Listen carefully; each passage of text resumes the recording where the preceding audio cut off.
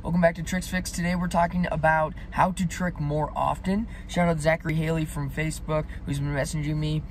He's been talking about how he wants to train like a crazy amount, like at least every day, at a couple hours a day. He said 5 hours a day.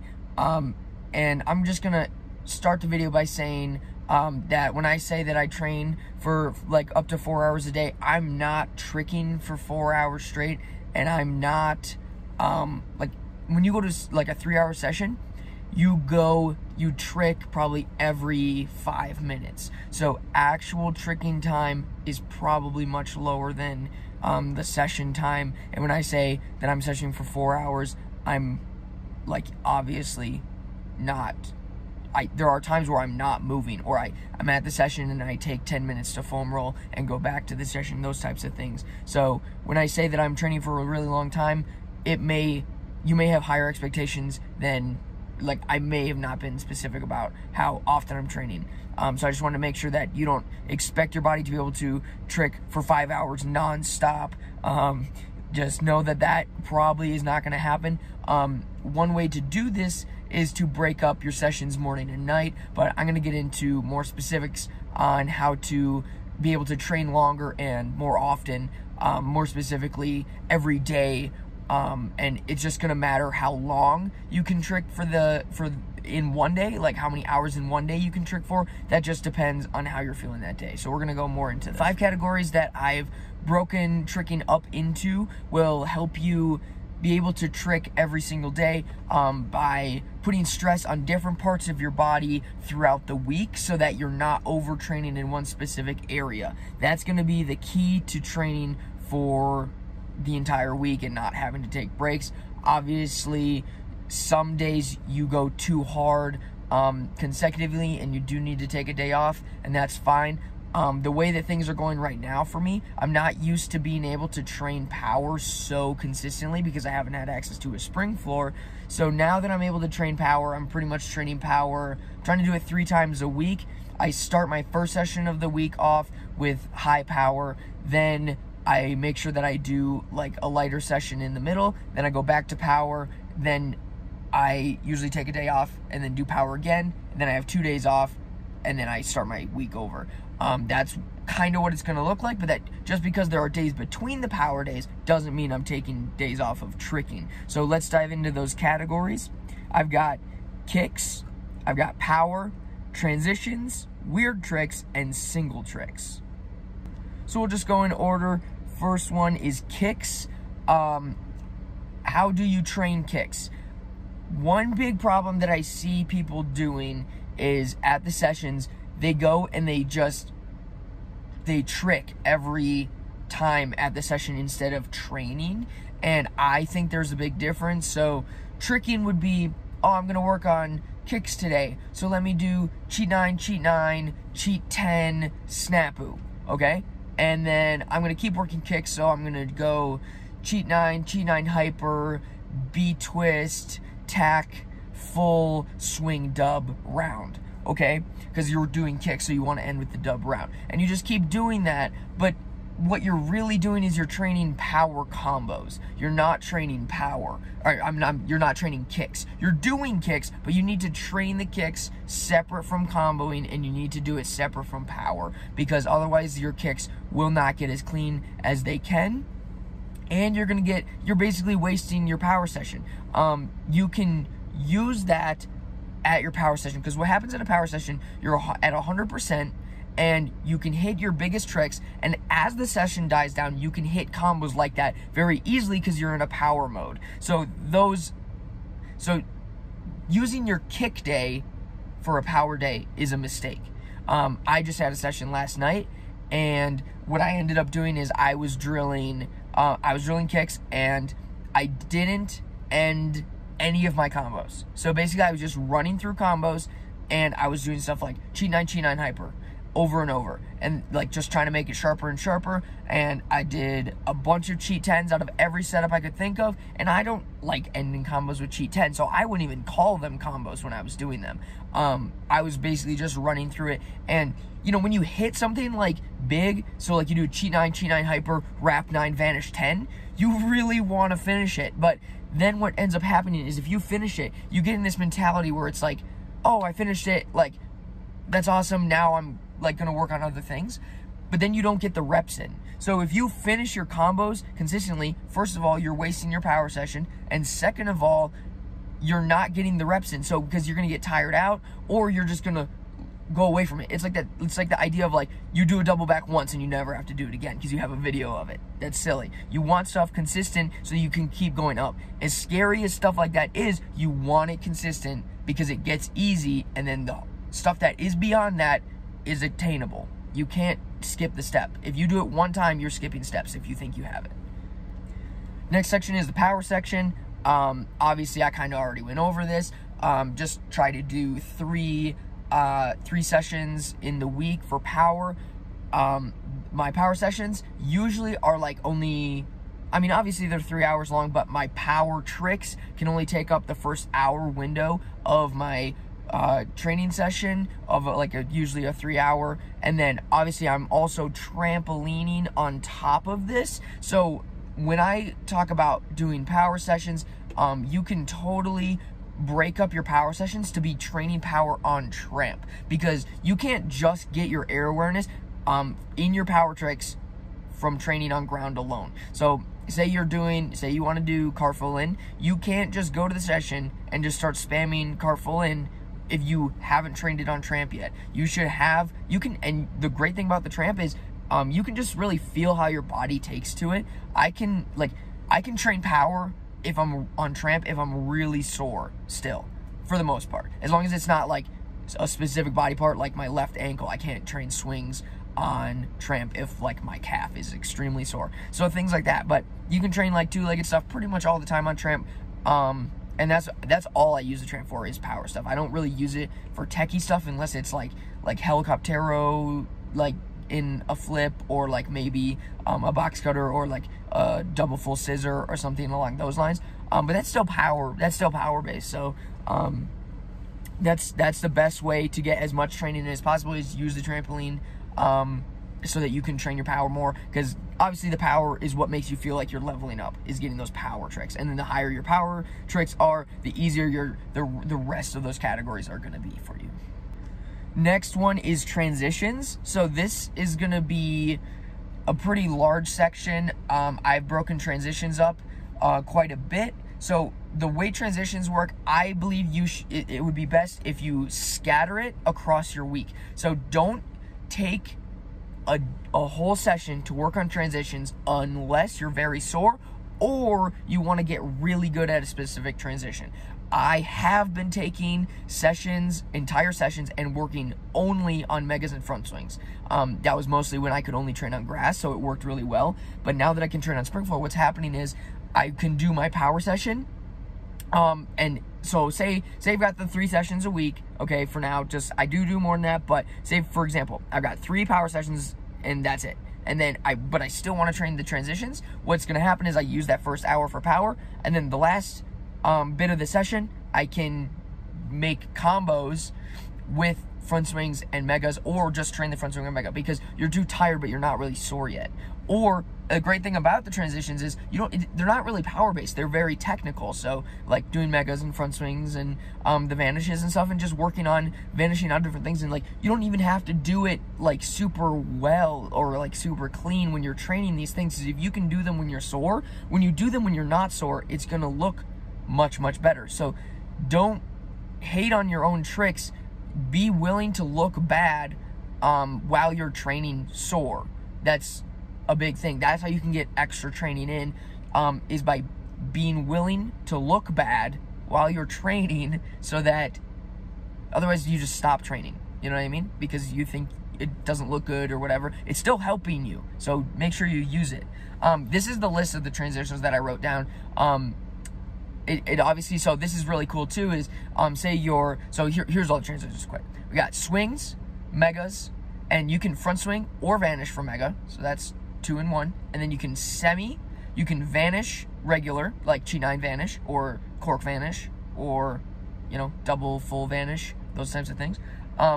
You can do pops, so double cork pop dub or anything like that. And then obviously you can dumb these down as much as possible, like G switch pop full, G switch pop flash. Like just train the transition if you're on a sore day or whatever. You can do skips. So we were doing a bunch of skips last night. So like B twist, swing, and then you'd half turn and skip snapu. If you guys need tutorials on any of these, feel free to comment that and I can go more in depth at those. And then hypers, so like GMSs, or you can do like full hyper cart, those types of things, anything that's in those zones. So what's really cool about having this giant list of transitions is, say for example, on your power day, you were training G-switch. For me, it would be G-switch triple cork. What ended up happening is my left leg was extremely sore. And so last night I worked on tactfuls, I learned wrap dub, I learned all these moves I haven't really touched on because my right leg was doing really good because I had just been training the crap out of my left. And it's really good because it kind of gets you your balance back. It gets you balanced out, gets your opposite sides nice and strong so that you're not just preferring one side, because if you just train swings and then you just take days off until you're healed and then keep training swings, you will notice a muscle imbalance and it will probably screw up your back as well. But yeah, there's like a lot of things, and like most of these transitions are actually like the legs assist each other in the transitions, unlike swings. Swings is very just one side base, but vanishes, megas, the semis, they're like, and the skips and stuff, you're using both feet, and so it's really easy to do it on low power, especially things like pops, those types of things. Like, it's very easy to do it on low power because you're just using both legs. And then that's the same thing, you don't have to do power-based transitions. You can just work the transition and get good at it. When you're healthy, then do the power-based transitions, and you'll notice a big improvement. Next section is weird tricks, the next section. So things like reverse hours, helicopteros, late nines, any weird tricks that you've seen, like late TDs or touch ups, so like Sailor Moons, stuff like that. Mostly any trick that you even skipped. So for me, that would be like wrap fulls and any type of hyper tricks, like coin drops, transformer spiders, miss leg B twists, just any, like the thing that Johan does, like the scoot aerial, like new setups, like things that aren't power based, but they're just weird. Maybe it's like beginner tricks that you skipped, maybe it's just tricks that you haven't practiced, like the helicoptero, that is very low power based. I learned that trick when I broke my ankle, so obviously I couldn't do any power moves, I couldn't even jump, but I learned helicoptero, reverse out, those weird moves.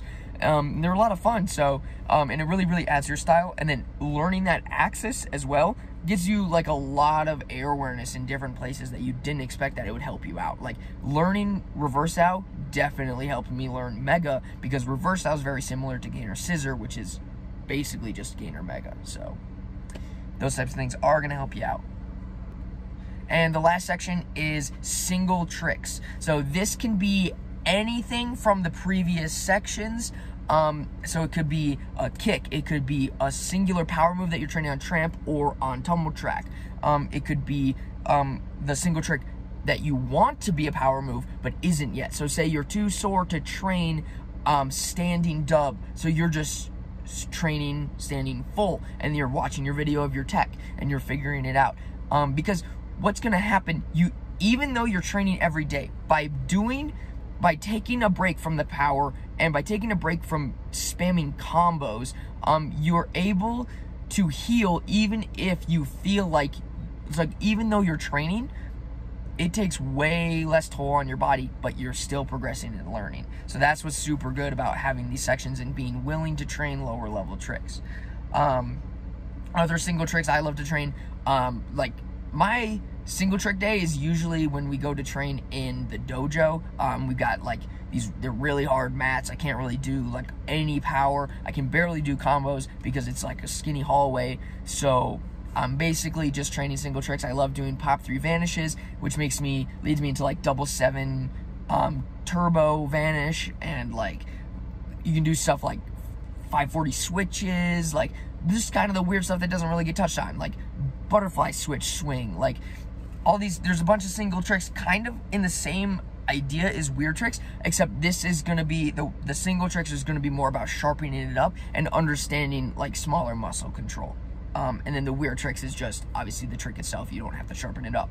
But then if you do the single trick, then you can sharpen up those weird tricks like the helis and stuff like that. Because I learned heli, and then I took a separate session to clean it up after I've had it for a while. So those are going to be all the sections. Let's see if I got anything else to add to that. One sec. Yes, a couple things I want to add on the end. To be able to train longer, you obviously need to have good rehab. So things I want to talk about that is going to really, really improve your rehab is, this is the only reason that I can train every day, or mostly every day, is because I wake up in the morning, first thing I do, I go for a run, because it loosens my body up like a lot. And maybe running's not what is going to work for you, but find something that loosens you up in the morning so you're not stiff until the session. You want to be loose. And that brings me to my other point. When I walk, everywhere I go, obviously I drive places, but I'm saying like whenever I'm walking, I don't walk stiff or sore, even if I'm stiff or sore. I walk as loose as possible, and I walk as if I'm like 100%.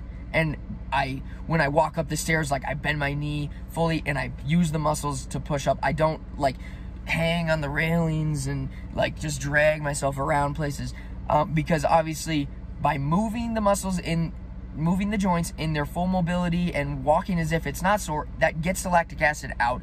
And by moving like you are sore, you're probably creating like a subconscious issue, like, you know, people who always say their back's sore or their knees are sore, even if they're not, or like even if it's been way worse, but they say it anyway. They're just telling themselves that they have bad knees, even if they don't, and then it just becomes a thing. So that's basically, if you pretend it's not a problem, then it probably won't become a problem. It's like I was talking about this with some other people. It's like it most likely is a ghost pain. Like, your muscles are really tough. They can handle some pain when you're tricking. Not pain, but like soreness. So when you're walking around and stuff like that, just go through it. Go through the soreness, and you'll probably heal a lot quicker because of that. So then after I wake up in the morning and loosen up, I usually foam roll and stretch. And then I go to work. And when I come back from work, I foam roll and stretch again. And then I take a hot shower before the session. And then when I get to the session, I use my vibrating foam roller to warm up my muscles. Then I run before I session, and that gets me loose again. So basically, I'm using these tools to keep my body loose at all times. And the looser you are all the time, the easier it is to get loose. And I'm basically giving my body constant triggers as well. So it's like when you jog, you get loose, because I jog, then foam roll and stretch. So I jog before the session, and I just kind of instantly feel looser and warmer. Like last night. So I was extremely sore last night training, but I had a really awesome session because I was able to use these tools that I'm telling you about right now and kind of created a session that allowed me to train at my fullest, even though it's not because it's not normally what I train. But Eric was giving me crap about not being able to do a scoop hopped up. He didn't think I could do it. But I had landed on grass probably like 6 months ago, but I don't really do that trick. And but yeah, I had landed it really easily on grass, so I knew that I could do it, and I had done pop fulls recently, so I knew it was high enough and strong enough. But I hadn't done any tricks yet. And he's like, you said you would one-shot it. You said you could do that. And I was like, dude, I don't know. I don't think, like I don't have to prove anything to you. I don't have to show you what I can do. I'm not training that. I'm way too sore to do it anyway. And then he was like, do it. You have to do it. And I was like, all right, fine. So then I sprinted around the gym like 3 or 4 times. And then I did some like high knees. And then I was like, all right. And I just sent it. And I landed. And it was awesome. But before I did the sprint, there was no way. So keep your body warm and loose is what I'm trying to tell you. Some more tips on rehab. If you feel lack of mobility, because of soreness, it is most likely swelling, which means that you need to ice and take cold showers or cold baths way more often than you think you need to. If you want to train, that is going to, don't do it right before you train either, because that's what I said, is you need to be warm and loose. So you can do it at the beginning of the day, you can do it after your session. Doing it in the morning is really good. It gets you cold, but then when you start getting up and moving, you get loose. So you get that same, your body needs to start heating up, and then your body beginning to heat up loosens you up. So doing it in the morning is really good, but don't do it too close to the session because you don't want to be stiff and cold. And then when you are too sore to train tricking, make sure that you train things that aren't necessarily tricking but can help you with tricking. So for me, today, my ankles are really stiff, but I have a session tonight, and then I'm taking a couple days off because I'm going to do a really big trick on Tuesday. But what I'm going to do today is I'm going to do a bunch of lunges so that I make sure that I'm getting full mobility in my knees, because when you trick, you don't necessarily squat all the way down. So I'm going to do things like that. If you've heard of primal movement is what it's called. If you've heard of primal movement, I do something very similar. I definitely got the idea from that. Basically, I'm just doing exercises, and it's not to burn out, it's just to retain mobility and active, basically dynamic movement in high mobility areas. So doing the splits, but instead of going as low as I can, I go just before as low as I can and then move my legs while I'm in that stretch. Or I just kind of roll around on the ground doing handstands and full mobility and just stretching and using the muscles to move my own body instead of using outside objects to move my own body, because static stretching makes me more flexible, but it doesn't feel good and it actually makes me stiffen up. So being warm and actively moving and doing dynamic stretches really gets the lactic acid out and really gets me feeling warm and like I can do power. Even though my muscles are tired, they're not sore anymore. There is a big difference, and you have to learn it. And the last key to becoming a consistent tricker throughout the week, constantly hitting the sessions, constantly not missing any sessions, taking as few rest days as possible, is learning what your body feels like and knowing what it means. I can't tell you because it's different for everybody, and the words I would use to describe the way that my body feels when it is a certain thing is just going to be different than the way you do. So I can if you want me to, then go ahead and message me and you can explain kind of what you're going through, and I can tell you what I would do if it was me, but I can't guarantee that it would work. But basically, just learn what swelling feels like so you know when to ice. Learn when soreness feels like so you know when to run or do mobility exercises. Know what tightness feels like so you know when to do static stretching. And know when you need a hot shower versus a cold shower. All those types of things. And it's not like I know it like instantly. It's like I just tried trial and error, and what works the most, I figured out what feelings mean what by what the cure does. So like, for example, my quads are super sore, so that would mean that foam rolling them would be the best for me because it worked before. I'm not telling you that it would work because of what it feels like. It's just I know that it worked for me before. That doesn't mean it's going to work this time. Maybe stretching it would be better, but that's why I just do as much as I can, not just one thing. I like do 3 or 4 to guarantee that one of them should help it out. And when you're doing the exercises, don't do it to burnout unless you're trying to gain muscle. Some people that have been talking to me about this, I know I'm a big muscular guy, but there are a lot of trickers who are not muscular at all, and it really scares me seeing them try to do really high power moves. Like if you don't feel comfortable jumping off like a 10-foot drop and landing in like a strong squat position, you probably shouldn't be doing, like, then dubs would probably be really difficult for you. So compare it.